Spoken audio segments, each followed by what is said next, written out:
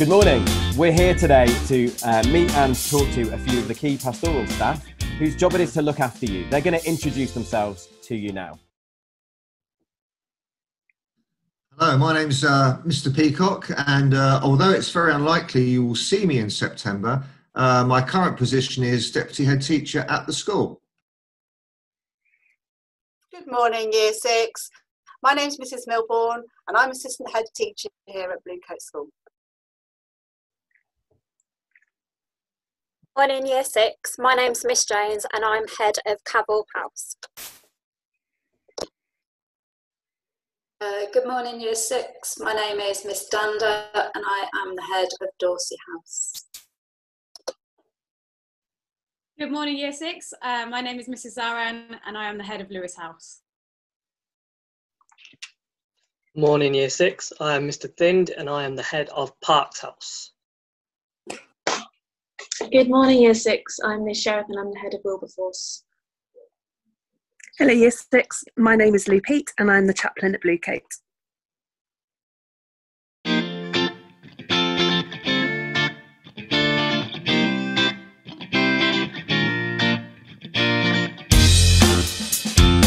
So this morning we're going to find out a little bit about the house system and we're going to meet our house heads. So I'm going to ask them some questions. So the first question, Mr. Peacock, is going to be to you. Tell us about the house system. What is the house system and why are they named as they are? The house system, yes. Well, we mix students up in their tutor groups. We don't all just have students from one year group in a tutor group. So when you arrive at Bluecoat, you will be mixing with older students and learning from their experiences and wisdom. And the 5 houses are all named after famous people who did great things when they were alive. Thank you very much. Ms. Milbourne. Mr. Peacock kind of mentioned it, this idea of vertical tutoring. What does that mean? So vertical tutoring is absolutely fantastic and it helps us to become more of a Bluecoat family. So in tutor time, you'll have your tutor and you will have Year 7s, Year 8s, Year 9s, Year 10s, Year 11s, all in one group. And that helps you to settle in. You will have somebody of your own age group in there, your own year in there, so you've got a buddy. But it will help you because the other students can advise you on things that maybe you need some help with as you go through the school. Thank you very much. So my next question is going to go to Miss Jones. So Miss Jones then, we've heard a little bit about the tutor system, the vertical system. So what do we actually do in tutor time? What's the point of it? Okay, so we have tutor time in the morning.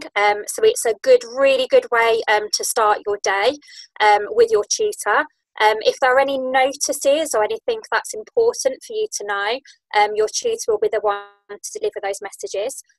Once a week you will have an assembly, so within your house, you'll all go to the theatre. You will also maybe have some sort of reflection of the week, so look at achievement points and really celebrate all the positive things you've done from the week before. Your house head might have a quiz or a challenge, something where you work together as a form group. And also we have something called Worship Works. So it's a really fun way to explore sort of different forms of worship. Obviously mainly Christianity as we're a Christian school, and really celebrating and looking at it, whether it's sort of music and art, and having really good discussions. So you'll get to know your form tutor really well. You'll have lots of time to interact with other people in your form, and it's a really good way to start the day. Brilliant, thank you. So, Ms. Stander, what happens if you don't know anybody? You know, do we look after ourselves in our tutor groups? What happens if somebody comes on their own? If somebody comes on their own, which happens quite regularly, because we have so many different feeder schools coming in, all of our other students in each of the forms, they are there ready to help and support those children. So we make sure that all year groups mix together. So we will have New Year 7s with Year 8s, Year 9s, Year 10s, Year 11s. And it means that they then have this provided group of people that are there ready for them, to help them, to support them. We then make sure also that if there are other members of your family then we're all in the same house. So, for example, there might be cousins and so on. But we're also very aware of which school students have come from, and we make sure that there is a familiar face just there for you so that you can meet them, and your tutor will make sure that throughout the day you're fully supported and that you never feel like you're there on your own. Brilliant, thank you very much. Ms. Aaron, we've heard a little bit about the vertical tutor system and the tutors, the role of the tutors. What about yourselves? What's the house head and the assistant house head? What role do they have? Okay, so in every house, as Mr. Phipps has just said, you've got a head of house and an assistant head of house. We are in an office around school that we will obviously tell you where that is. We, for example, are in the library. Normally there is always one of us in the office. If you need something or you're unsure about something, just drop in. At break time, we are usually there. There's normally a crowd of different people from different year groups, and we are there to support you. Anything you need, any concerns, but we're also there to celebrate with you. So if there's something you want to share with us that you're really proud of or you're really happy about, we're there to listen. We're there to be part of your family at school. Brilliant, thank you very much. So, Mr. Thind. Mr. Thind, what do you think the advice is that you would give to one of our Year 6 students then? I think the best thing to do as a Year 6 student is to talk to as many people as possible. Talk to different teachers, talk to different members of your form, and you'll settle in very, very quickly. Blue Coat is a lovely school and everyone wants to look after you. And the sooner you make a few connections around the school, the sooner you'll feel at home. And if you feel at home, you'll enjoy learning. Brilliant. Thank you so much. And Miss Sheriff, what's the best thing about being a house head and being a member of a house? The best thing about being a house head is, like Miss Aaron said, celebrating with the children when, when you guys do something amazing, we're feeling it just as much as you. We're always so proud to hear of all these positive things that you're able to do. And we're always inspired as well. I think that's something we never really mention, but you guys on a daily basis inspire and motivate us to do the best that we can. And that's the best thing about the job. The best thing about Wilberforce House, can I answer that? Or is that, because the other people haven't, but I'll mention it. The best thing about Wilberforce House is that we are a family and that we support each other, we win things. I'm going to stop, that's not fair, I'm sorry. I won't do that. Everyone else is now nodding along going, no, that's us as well, that's us as well. Thanks, Miss Sheriff. And finally, Lou, could you tell us a little bit about assemblies? We've talked about that, and the role of the chaplain and the chaplaincy within our school. So assemblies are an opportunity for us to come together as a whole house, normally once a week, and to worship. That means that whether you have a faith or whether you don't, it's an opportunity to be together, to consider really important. And in assemblies, we have different speakers who come in, and you might see me, and they will offer all sorts of different stories and opportunities for us to reflect and to think what's really important. And my role as a chaplain is to be a faith representative in the school.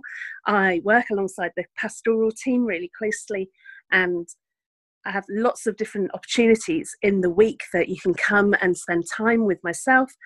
And if you're having a really good time, then I'd love you to come and celebrate it with me. And if you're having a hard time, then come and tell me about it.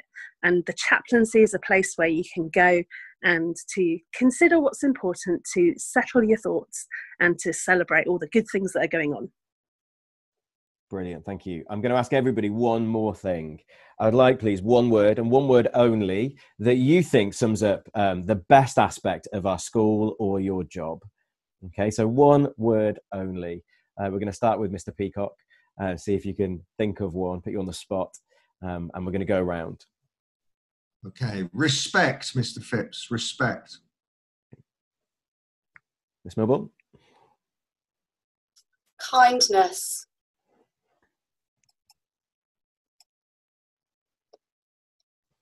Me. I would think about unity, everybody coming together and working as hard as we can, whether it's staff or pupils. Family. We are one family. Individuality. Everyone's being celebrated for being who they are and loved for who they are. I would say the word faith, be it faith in God, faith in each other, faith in their teachers. But I think that hope pulls us through some difficult times. Love. I think there is so much love at Bluecoat School. It's something I'm immensely proud to be part of. I think my word would be hope. So hope in each other, hope in the amazing things that God has for us. Brilliant. Thank you so much, everybody. It's been really great talking to you. I hope that everybody, well, I'm sure everybody at home has found it really useful to hear a little bit about our house system and the importance of family and belonging in our school. So thank you so much.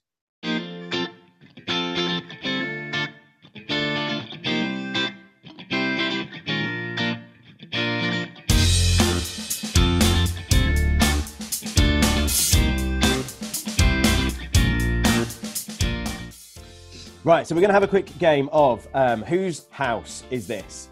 So I'm going to name a fact from one of our 5 houses, and then it's fastest finger first, so wave if you think you know the answer. Miss Milbourne is going to say who was first. You have the opportunity to give the answer as one of our house names, and then we'll see who wins.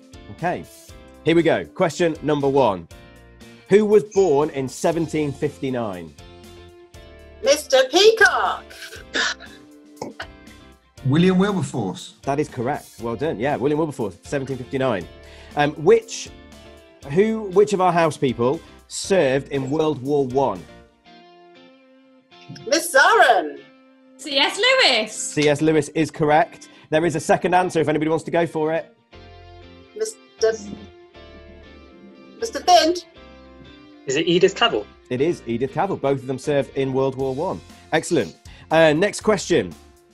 Who was a professor at both Oxford and Cambridge universities? Mr. Peacock, you were first. C.S. Lewis. C.S. Lewis is correct. Here's the next one. Who was secretary of a civil rights organisation? Mr. Thind. Rosa Parks. Rosa Parks is correct. She was indeed secretary of a civil rights organisation. What style of music did Thomas A. Dorsey play? Miss Dunder. Was gospel and blues. That's correct. I just realised that was the wrong way around that question, but it doesn't matter. It's still a point anyway.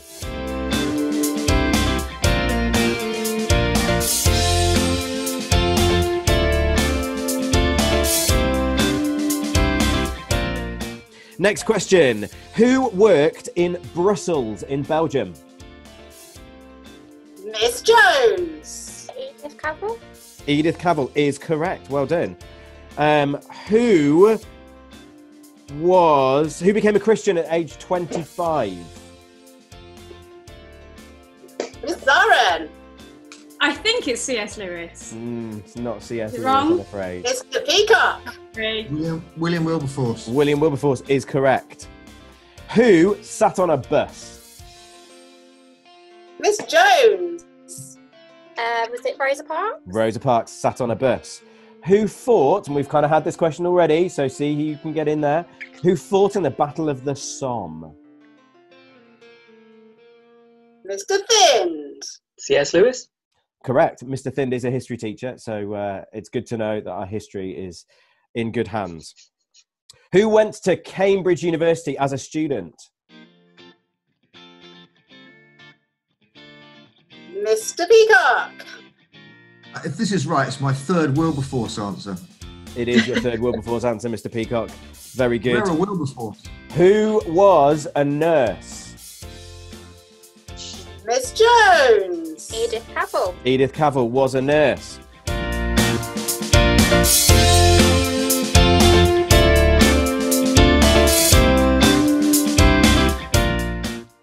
Who wrote the Screwtape Letters?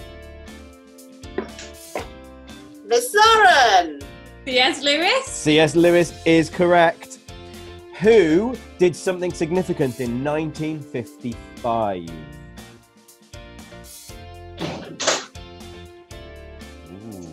1955. Anyone gonna have a guess?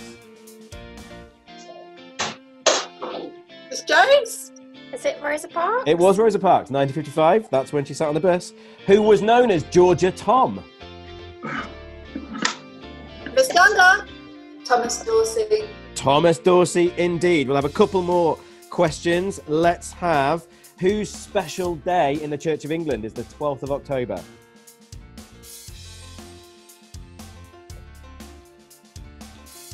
Miss Jones? Is it Edith Cavell? It is Edith Cavell. And the final question, who did Elvis Presley sing a song by? Miss Danda? Thomas Dorsey. Thomas Dorsey is correct.